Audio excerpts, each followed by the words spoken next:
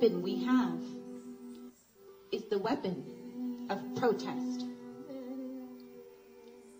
Dr. King's words. I just wanted to explain, in case you didn't get it, that this Dr.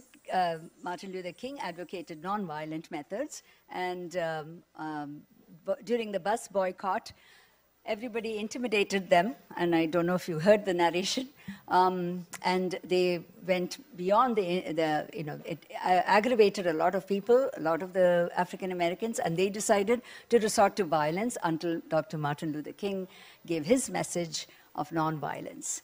And that's where we are right now. And then the narration from the tape will continue to tell you what's going on.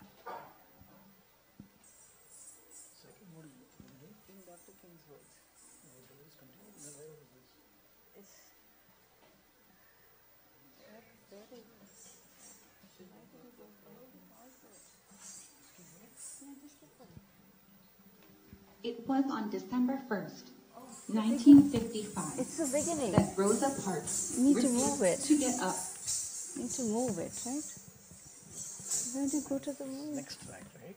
Next track. Go to the next track.